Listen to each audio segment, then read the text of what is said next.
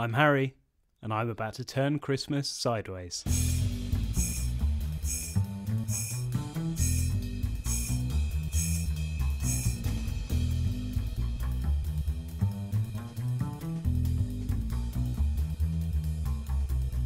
You're listening to Turn Paper Sideways, the podcast where we talk about Christmas and all things festive, from Santa Claus to the birth of Jesus.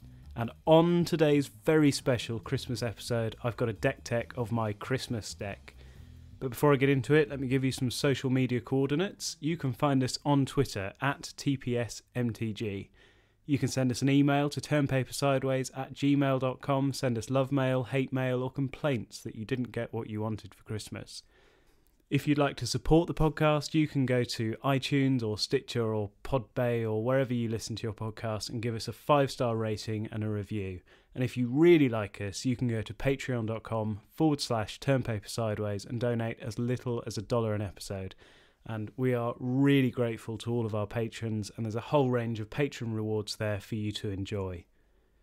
So, it's Christmas. This is my favourite time of the year, and how best to celebrate than by brewing a deck specially for Christmas. This is a deck which I've enjoyed playing over the last month in the run-up to Christmas, and I've had so much fun playing it, and I hope you do as well. It's sort of transferable into a non-Christmas deck, but there's a whole load of Christmas-themed stuff just for fun. So the commanders for this deck are, it's a partner pair. It's Vile Smasher the Fierce and Thrasios Triton Hero. And as much as I try to make my playgroup believe that Vile Smasher is Father Christmas, they still won't believe me, but I hope you'll be convinced. Because Vile Smasher is out to give presents, he's checking his list and finding out who's naughty and nice, and to those people who are naughty, he's dishing out presents in the form of damage. And so I chose Vile Smasher, actually partly because of the colours that I wanted, but I think he makes an excellent Father Christmas for our deck. And Thrasios, I guess, in a way, is like his sort of workshop foreman, making sure that there are enough presents to go round. So Vile Smasher is a legendary creature for 1 black and red. He's a Goblin Berserker, he's a 2/3, and whenever you cast your first spell each turn, Vile Smasher the Fierce deals damage equal to that spell's converted mana cost to an opponent chosen at random. Thrasios costs green and a blue for a 1/3 Merfolk Wizard, and his ability is awesome. You can pay 4 colourless mana, or 4 generic mana I should say, to scry one and then reveal the top card of your library. If it's a land card, you put it onto the battlefield tapped, otherwise draw a card. This partner pair are fantastic. They're sort of like a real power deck, and I know that a lot of people play this as quite a competitive deck. I've sort of tuned it down to make sure it's lots of fun for everybody at the table, and the idea is that Thrasios will help us ramp and make sure that we've got lots of things in our hands to give away. While Vile Smasher, when you cast those things that you're going to give away, is going to deal damage to somebody because they've been a bit naughty. So the Christmas-themed stuff in this deck is packed full of Christmas-themed stuff, and it wouldn't be Christmas without a Christmas tree. So our first card is Tree of Tales. It's an artifact land, it taps for green mana, that's it. But it's a tree, and so we needed a Christmas tree, so that went in. We needed something to hang on our Christmas tree, so we've got Wayfarer's Bauble. This is a 1 mana artifact, and for 2 you can tap it and sacrifice it to search your library for a basic land card, put it onto the battlefield tapped, and then shuffle your library. So we love ramp. This deck really wants to ramp hard, so you can give away even bigger gifts. And on that theme, we've got Santa's Sleigh.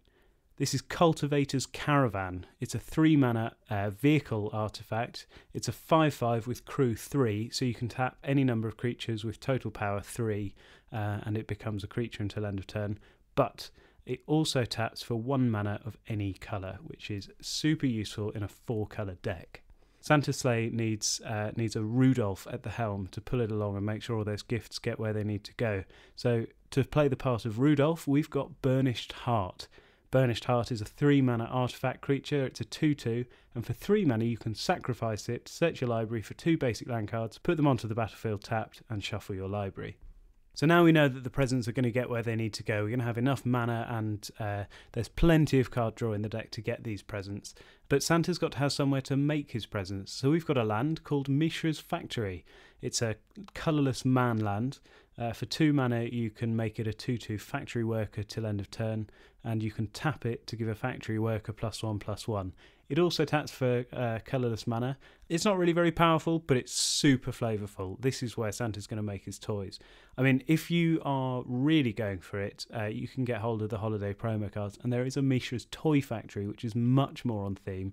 Of course, all of the holiday promo cards are really on theme. They're super flavourful and Christmassy, but I haven't got the sort of money to spend on a whim for a deck which is going to last a month, so I've got Mishra's Factory instead. So now we need to know how we're going to give these gifts. So this deck is all about giving things to our opponents and making them maybe not our opponents, but people who are celebrating Christmas together with us. And so the first way of doing this is Bazaar Trader. It's 1 and a red for a 1/1 goblin, and you can tap it to give target player control of an artifact, creature, or a land you control. And I've used this recently to give somebody a land when they were short on mana, and later on given Bazaar Trader to them so that they could give me my land back. And that's the sort of fun table politics that I like to try and get going with this deck. It doesn't always work. Not everybody trusts it, especially with Vile Smasher at the helm. But if you manage to convince them that Vile Smasher is really there to give gifts and have a lot of fun, then it can work. Another way of doing it is Harmless Offering. It's a sorcery for 2 and a red, and it just says target opponent gains control of target permanent you control. And this is sort of a one-off. There's loads of ways of recurring instants and sorceries in the deck. It's full of instants and sorceries, so I made sure to include a lot of that. But really, this is just sort of a one-off. This is sort of, I mean, it's a harmless offering. It's a way of just getting a favour or making sure that somebody doesn't attack you or something like that. The next one is Humble Defector. This is 1 and a red for a 2/1 human rogue, and you can tap to draw 2 cards, and target opponent gains control of it. You can activate this ability only during your turn. I love this card. I think in another deck I might theme it as sort of like the Carol Singers, going around and giving everybody sort of gifts and Christmas cheer. But in this deck, you know, we're just looking to give our opponents sort of favours and gifts and make sure that they get to where they need to in the game. And really the whole deck is about making sure everybody has a lot of fun. So Humble Defector definitely makes sure of that. Another thing that makes sure of it is Ghirapur Orrery. It's 4 mana for an artifact. Each player may play an additional land on each of their turns, so that's ramp for everybody, and people will be very grateful for that. And at the beginning of each player's upkeep, if that player has no cards in hand, that player draws 3 cards. And so this is like an incentive for people to be playing more. Once their hands are empty, they're going to get lots more cards. And so it sort of incentivizes people to empty their hands and not hold up their answers and their threats for too long, because they're going to get some more later. Howling Mine is another brilliant one. This is a 2 mana artifact, and it just says each player draws an extra card during their draw phase. It only does that if it's untapped, and I have got some shenanigans with this in my artifact deck to make sure it's tapped on my opponent's turns. But in this deck, we're doing no such thing. This deck is all about fun, and so we just want to make sure everybody gets as many cards as they can, and so Howling Mine definitely makes sure of that. Prosperity also does it. It's X and a blue for a sorcery, and it says each player draws X cards. This deck is going to generate a lot of mana. There's a lot of ramp in the deck. Thrasios gets lots of lands onto the battlefield, and so Prosperity gives us a way of using that mana to everybody's advantage, and hopefully a little bit more our advantage because they won't be attacking us too much. And this next card is another way of making sure that we don't get attacked too much. This is Crown of Doom. It's 3 mana for an artifact. It says whenever a creature attacks you or a planeswalker you control, it gets +2/+0 until end of turn. For 2 mana, target player other than Crown of Doom's owner gains control of it, and you can activate this ability only during your turn. So you give this to somebody, they can't give it back, and until their turn, everybody who attacks them is going to get buffed up creatures. And I mean, it's a way to make an enemy of somebody at the table, but you know, Santa's here to decide who's naughty and nice, and maybe the person who's been naughty is going to get this. I don't know about you, but if you've got siblings, I have a younger brother, and I found when I was growing up that all of my best presents suddenly became his best presents because he wanted to play with my stuff rather than with his own stuff. And so to represent that, we've got Desertion. 3 blue for an instant to counter target spell. If that spell is an artifact or a creature, put it onto the battlefield under your control. And now this is a bit of a mean card, and this is where the deck starts to take a slightly meaner turn. And so Up until this point, we've been gaining favours and making sure that everybody likes us, and we're not going to draw any hate. But this is we play this sort of card when we're ready to enact our real game plan, and that is to take everybody's stuff and use it for our own. And so desertion is a great way of doing that. As is insurrection. 5 red, red, red for a sorcery which says untap all creatures and gain control of them until end of turn. They gain haste until end of turn. So with all this mana and with all these cards that we're giving everybody's going to be playing out lots of big creatures, hopefully, lots of threats, lots of powerful things. And insurrection is a great way to take control of all of that and win the game. This is a 1-card win con, and if you play it right, you can make sure that you get hold of a lot of powerful stuff to turn back at your opponents. And so, like I said, this is a deck to make sure that everything is fun, but we also want to win. It's definitely fun to win too. So insurrection is a good way of getting there. We've also got Reigns of Power in the deck. Like I said, there aren't too many creatures. It's mainly instants and sorceries, and as we've just seen, some artifacts. And Reigns of Power, basically you swap your creatures with an opponent's creatures, and that's another really good way of getting a massive advantage in the game and possibly even winning. So Reigns of Power is sort of in a similar vein to insurrection. Memnarch is another one. This is 7 mana for an artifact creature. It's a 4/5. For 1 blue, target permanent becomes an artifact in addition to its other types. 3 in a blue, gain control of target artifact. So for 7 mana he comes down. For 7 mana you can gain control of any permanent on the board. There's also Stunt Double, 3 in a blue for a shapeshifter creature. It's got flash, and you may have it enter the battlefield as a copy of any creature on the battlefield. And so this doesn't so much steal our opponent's creatures as make sure that we have a copy of that creature as well. There's always something great on the battlefield, and this is just going to be the best thing on the battlefield. So like I said, this deck is it's about sharing, really. Sharing's fun. We want to share it with everybody's toys and play with them, but I think really it's sort of like this is where the deck turns a bit nastier. Another nasty turn the deck can take is that the Grinch comes along. The Grinch is one of my favourite Christmas films, and I do love that it's a redemption story, and in the end the Grinch sees the good in Christmas. But I don't think that's going to happen with our Grinch, because our Grinch is represented by Vorinclex, Voice of Hunger. 6 green for a legendary Praetor. It's a 7/6 with trample, and it says whenever you tap a land for mana, add 1 mana to your mana pool of any type that land produced. And whenever an opponent taps a land for mana, that land doesn't untap during its controller's next untap step. So this is perfect for the Grinch, because in our deck the Grinch really does steal Christmas. It stops our opponents from doing too much. If they tap their land, they're not going to get it for 2 turns, but we're going to get twice as much mana. So we're stealing Christmas from our opponents and keeping it all for ourselves. I found while playing this that I sort of tried to make every card Christmassy, and some games I sort of make things up on the spot, and some things become festive that I never thought could be. I didn't include some of these cards to be festive, but when you're deep in the story of your deck, all sorts of things can come out. And so one of my favourites is Rampant Growth. It's 1 and a green for a sorcery. It says search your library for a basic land card and put it into play tapped, shuffle your library afterwards. And this is Deck the Halls. Deck the Halls with Boughs of Holly, or Rampant Growth the Halls with lots of plants and in the form of lands. Similarly, there's Cultivate. It's 2 and a green for a sorcery. Search your library for up to 2 basic land cards. Reveal those cards, put 1 onto the battlefield tapped and the other into your hand, then shuffle. And this I saw as making a wreath. Making a Christmas wreath to hang on our front door at Christmas. And I'm sure that you can find all sorts of weird ways to make your cards Christmassy. And I've had so much fun playing this deck, and it's not very serious. I'm really silly when I'm playing it and coming up with silly story over trying to win.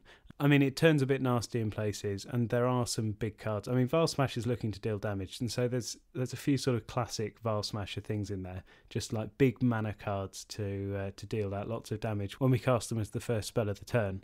And there's plenty of instant speed stuff to make sure we can be dealing damage on everyone else's turns. But over all of that, I'm trying to go with the flavour of Christmas and really make sure that everybody has a lot of fun. And if somebody's behind, I've been donating them lands or whatever else. And the intention really is to spread the spirit of Christmas in magic form. So that is the deck. And now I think we'd better get on to the news.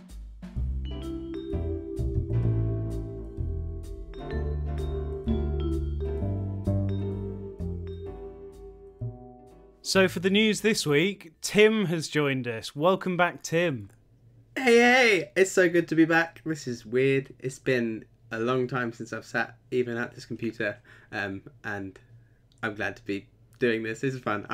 I've missed this. Great. Oh, I'm thrilled to have you back. How's it going? How's being a dad, etc.? It's just the craziest, mixed upest thing ever, and it's the best. If you ever thought about doing this, well, no, you should think about it a lot before you do it. But this is really fun, and I'd recommend it to everyone. It's so strange. I have a 5-week-old son, and he is the best, and he stares at me, and my wife says that apparently he doesn't stare at anyone else. When I get home, he's just staring at me, and I love him very much, and it's just, well, apparently words cannot describe. That is how you illustrate that words can't describe, because you mutter for a minute about not really saying anything. Yeah. Oh, I'm thrilled. I'm so glad. I've met him. I agree. I can attest to the fact that he is awesome. He likes you. He liked you. I know. It was good. I know he didn't say that, but because he was 2 weeks old, but he liked me because I gave him the down low on all the magic tech. He did, yeah, and he now beats me every time we play. Thanks. I made sure he knows spells after combat, always bolt the bird, etc. He's better at magic than me already. He's getting there. Since you've been being a dad, have you had any chance to play any Magic?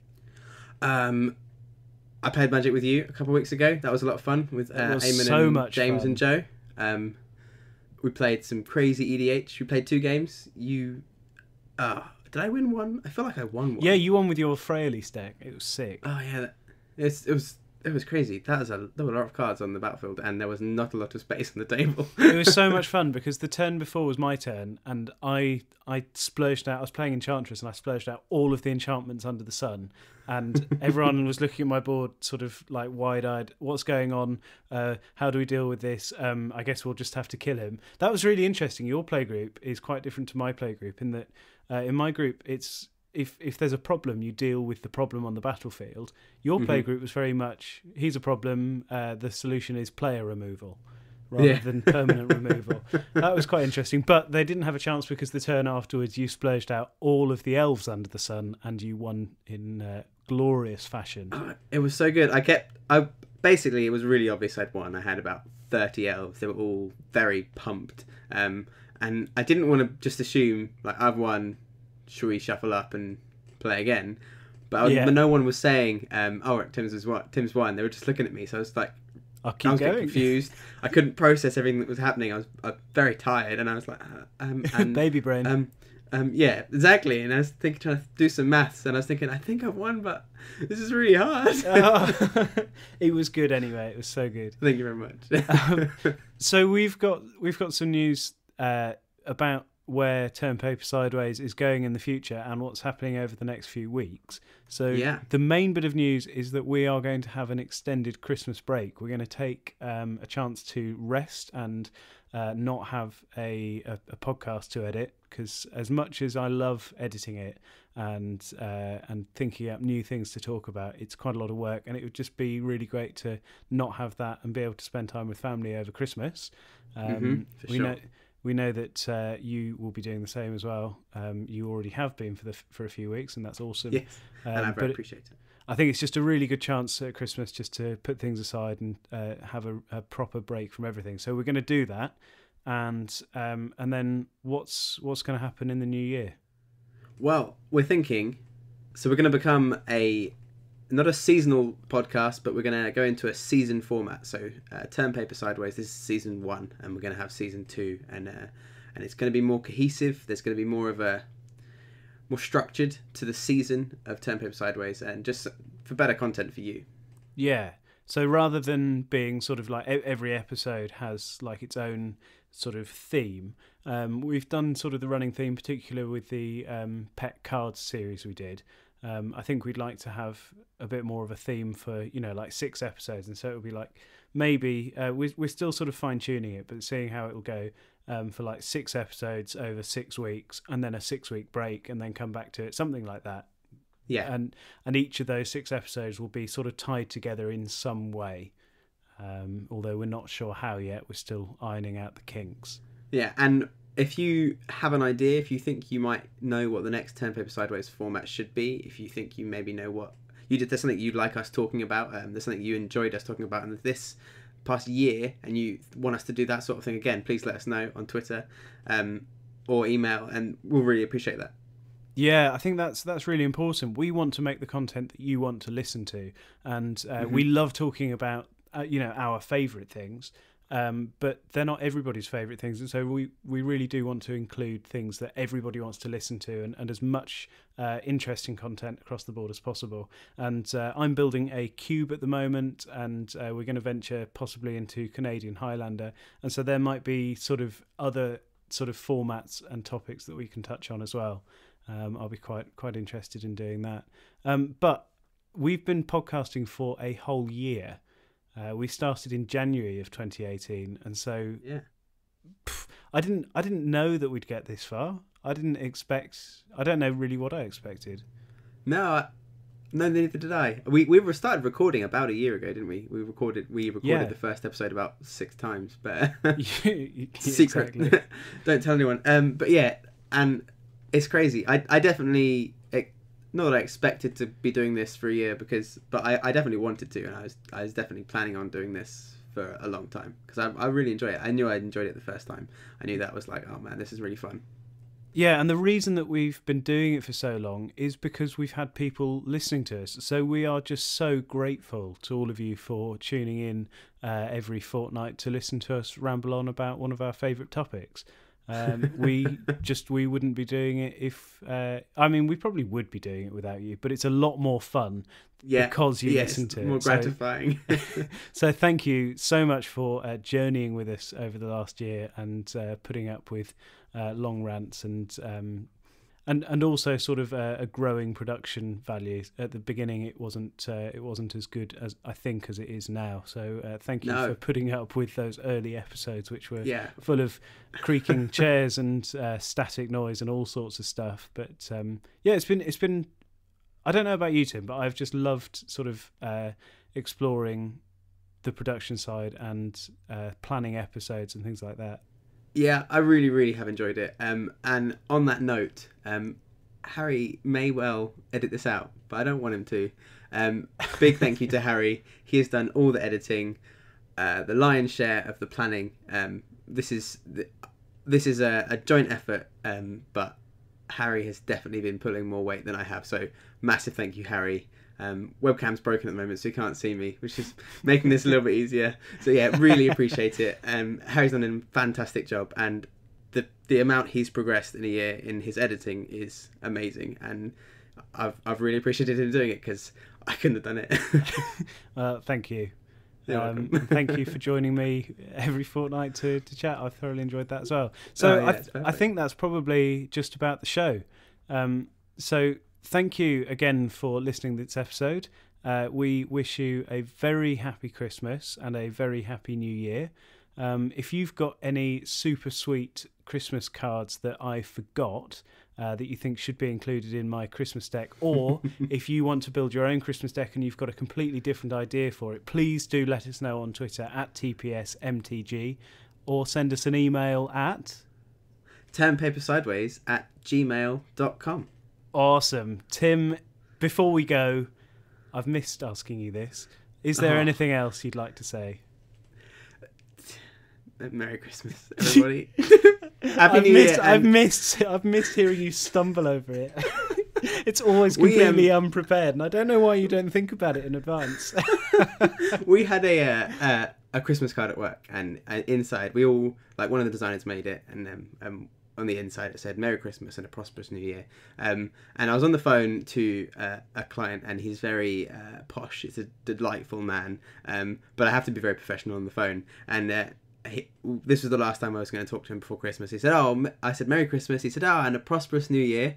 And I thought, I didn't know we'd sent our Christmas cards out yet. And I paused for probably about 7 seconds. And if you've ever been on the phone to someone and not said anything for 7 seconds after they've just said, have a prosperous new year, that's really awkward. And it was, I could feel my face going red. And then I put the phone down. And as always, I turned around and all my colleagues were laughing at me because I've not got the best phone manners. And just like that, just like you stumble on the podcast, you stumbled on the phone. Oh, every time. Every single time. And you can't edit phone calls. There's no Harry editing what I say on a phone call. You guys have no idea how many times I say the same thing over and over again, or just say the wrong word entirely. And Harry's like, no, that's not right. You just said something wrong. You're welcome, Tim. Anyway, shall we go? Merry Christmas. And a prosperous new year.